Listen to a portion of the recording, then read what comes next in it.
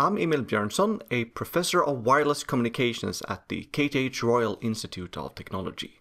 In this video, I will share my thoughts about how to plan a research career in a rapidly evolving technology landscape, such as the wireless industry.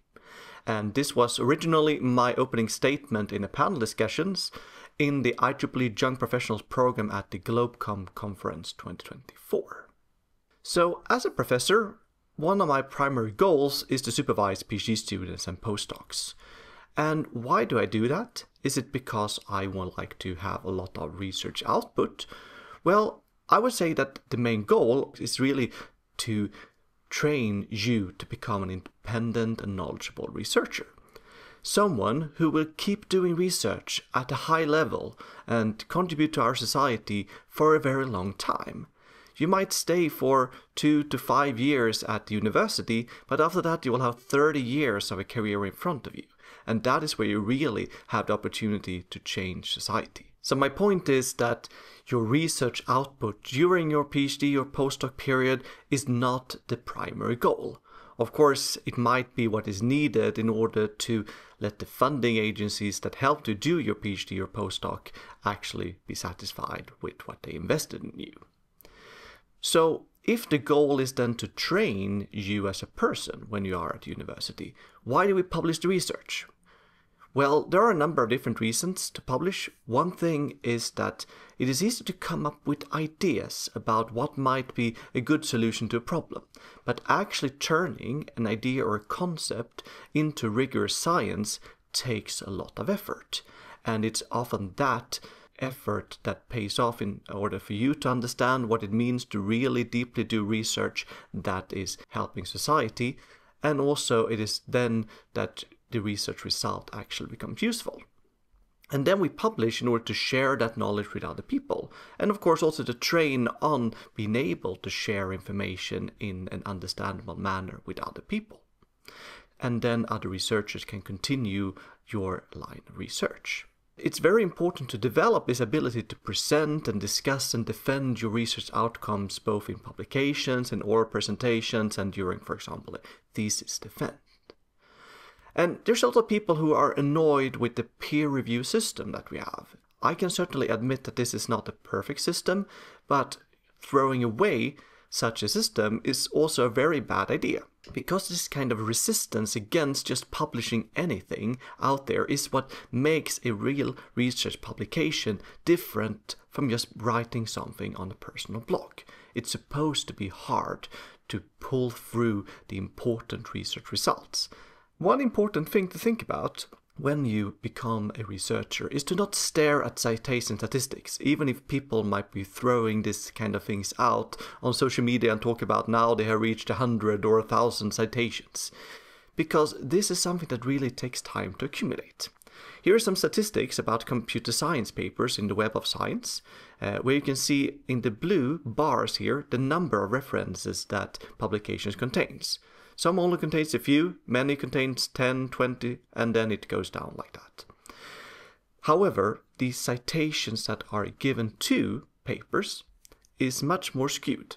So most papers only get a few citations or none at all, and a few papers get a lot of citations, tens or hundreds or thousands of citations.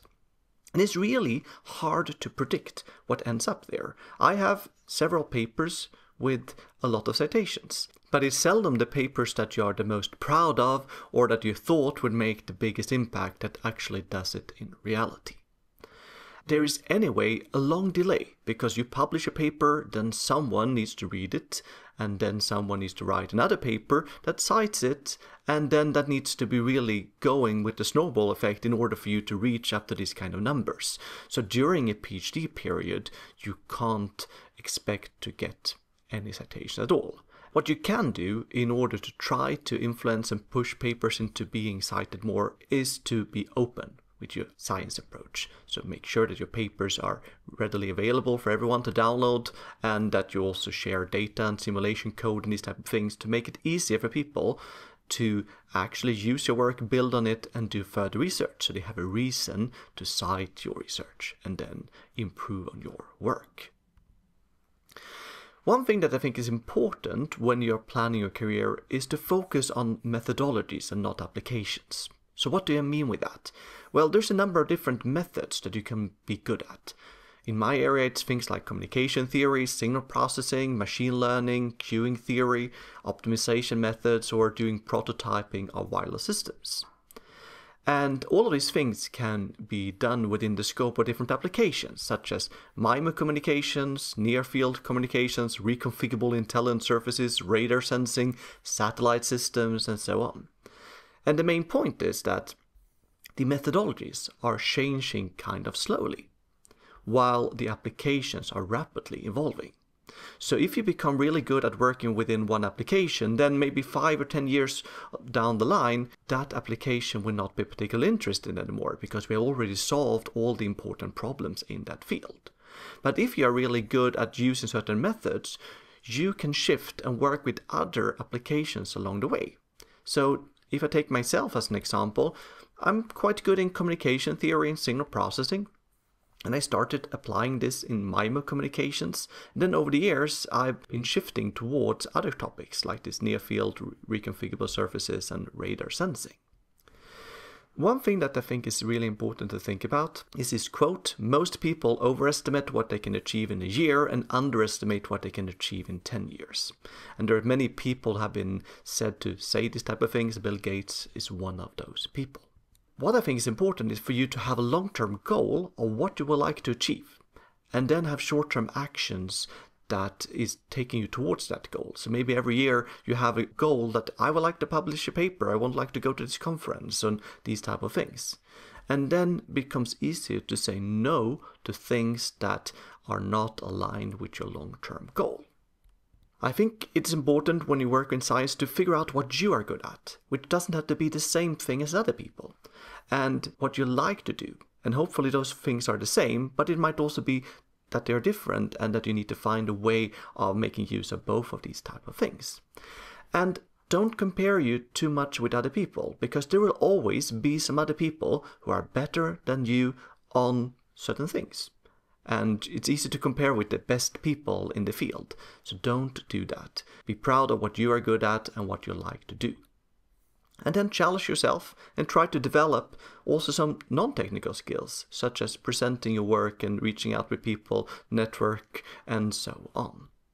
So if I finally should take an example of myself, I think that I'm quite good at solving complicated research problems and then communicating and explaining the outcomes to other people. And I like to record videos, I like to write texts, and therefore some of my actions has been to write these kind of textbooks and having this YouTube channel. In this way, I'm not directly publishing, I'm not directly getting citations out of doing this type of things, but I think I'm still impacting our research community by doing this type of things that I think I'm good at and that I like to do.